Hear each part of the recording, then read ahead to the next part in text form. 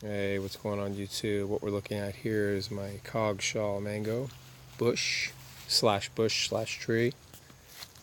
This tree is probably no more than 3 feet off the ground, maybe a little bit long, maybe a little bit higher than that. But the trunk is only about 12 inches. Small tree. Really happy with it. At first I wasn't. The first 6 months it didn't do anything. Didn't even, not one bud pushed through. And I was about to throw in a towel, about to dig it up, and I just said, let me give it another 3 or 4 months. I'm glad I did. But any advice, if it's not moving, tree's not growing, just leave it alone. Leave it alone. It's acclimating, sending down its roots. The one thing I noticed is that when I bought it, it was in a 7-gallon pot, and they had just up-potted it. I could tell because when I pulled the plant out of the pot, all the dirt just was all over the place. So that's how I was able to tell. Anyway, one thing I want to talk about is that when you have a low mango tree, low like this, the issue you're going to run into is fruit hanging on the floor.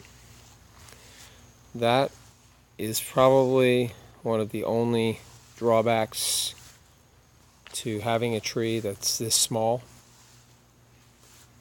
is that the fruit hang on the floor. So, but there's ways around it. I mean, you could take some bamboo sticks, or like what I did, I took some number 2 rebar, number 3 rebar, or whatever that is, and tied the branch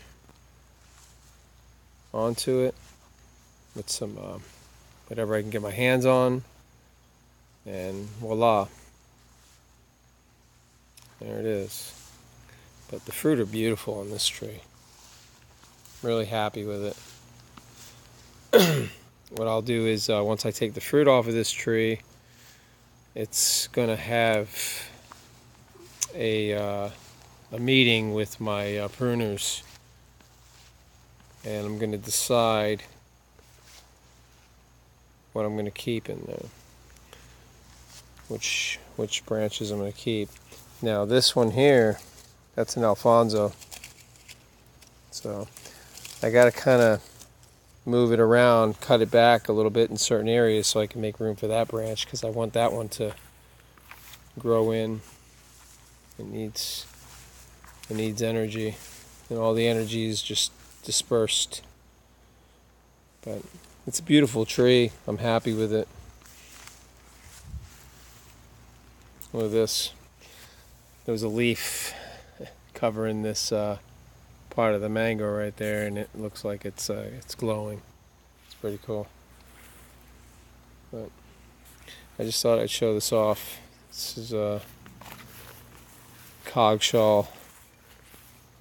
It's been in the ground now for 2.5 years now, maybe. Yep. And as always, thank you for watching.